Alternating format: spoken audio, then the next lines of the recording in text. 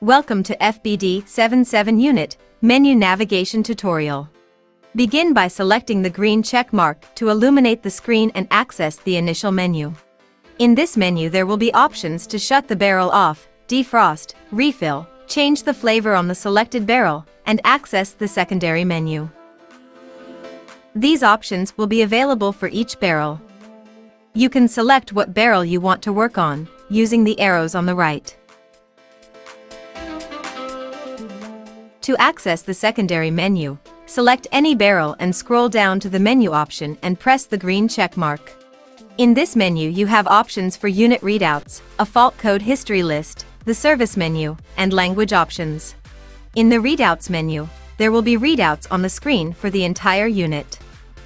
At the bottom left there will be an option to see the readouts for each barrel.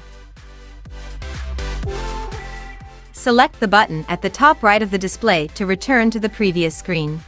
To access the service menu, scroll down to the service menu selection and press down on the button in the middle, below the display and hold it down, while pressing the green check mark. The service menu will have multiple options to assist with diagnosing the unit.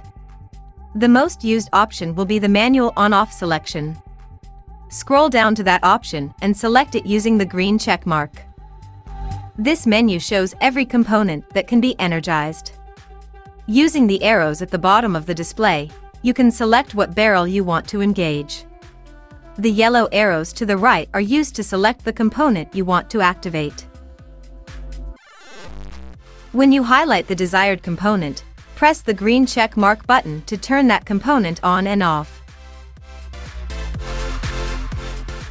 Press the back button to return to the previous screen. You can also press the home button to go directly to the main menu.